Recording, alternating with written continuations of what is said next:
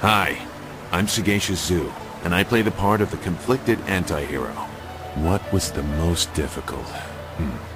Reloads. Piecing those golems back together isn't easy, to say nothing of getting the blood out of your robes.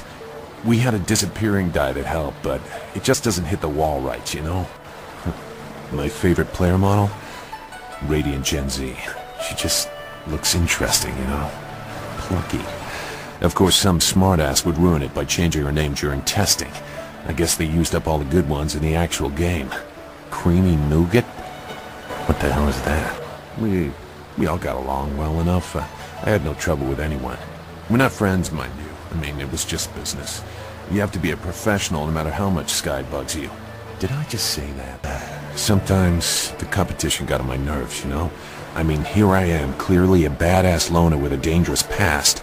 And what happens? I'll tell you. Someone discovers drunken style and spends the rest of the game with that chucklehead hoe throwing booze at his head. I'm classically trained, you know, not just in the martial arts. Yeah, I got a few projects lined up. Art house stuff, so I don't get typecast in the Loner Enforcer role. But, check me out in Loner Enforcer 9, Bloodney. The best of the series. I don't want to leave my fans behind. I see Jade Empire really as an extension of my previous film work.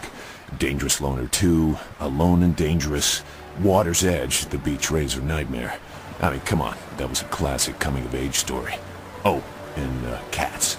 You know, near the end of the run when it was more real. I was set to be a bad guy in a kid's movie about a dog that rides a champion racehorse. Air Biscuit, I think it was. But the guy that plays Zong the Ox Carrier told me BioWare was auditioning. Well, I decided to take the pay cut to broaden my horizons. I think we're done here. Shut that camera off.